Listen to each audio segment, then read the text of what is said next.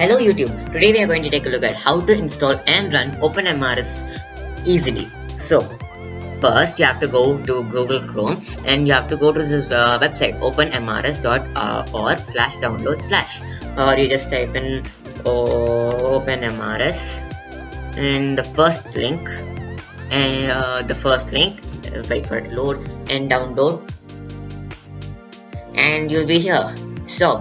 But before installing the standalone edition, we have to check whether your computer or our computer possess the Java or not. For that, you have to go to cmd command prompt and type in Java space version.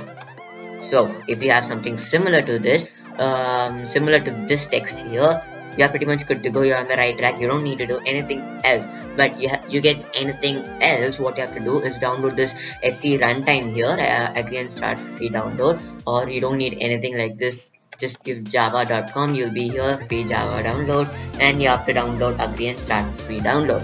Then what you have to do is go to this website openmrs.org download. We just saw that. Now there are 3 to 4 stuff you can download, but we are going to download the standalone edition recommended for new people exploring OpenMrs. So first what you have to do is download the standalone. I have already downloaded. It's a zip file that contains all the jar and another zip files. So what you have to do is go to the place where you downloaded it and you have to extract here.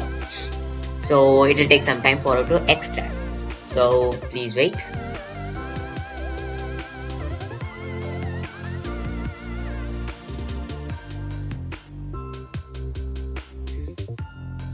Now after it extracted, go down. Then you have this reference application standalone 2.6.1. Double click that and you'll have these kind of files. Before doing anything, you have to extract these 2 files to separate folders. Extract each archive to separate folder.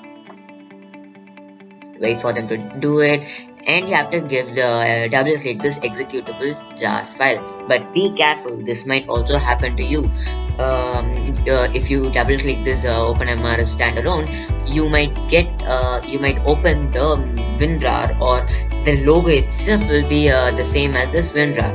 So for that, what you have to do is right click, properties, then change, then click any one of these Java platform SE binary. If you see WinRAR archiver, you have to change it to these. Then click OK, then apply, then OK. Now you are good to go. What you have to do is double click this OpenMrs standalone. So wait for it to open. Then after it opens, you have to give this demonstration mode. Then you have to wait for this to actually work.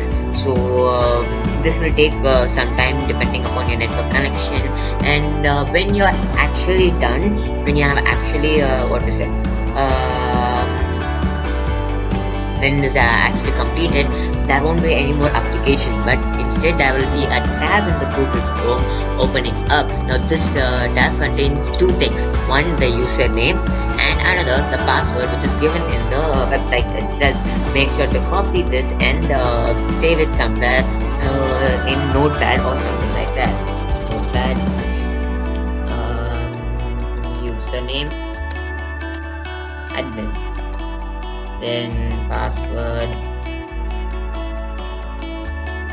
admin 1, 2, 3.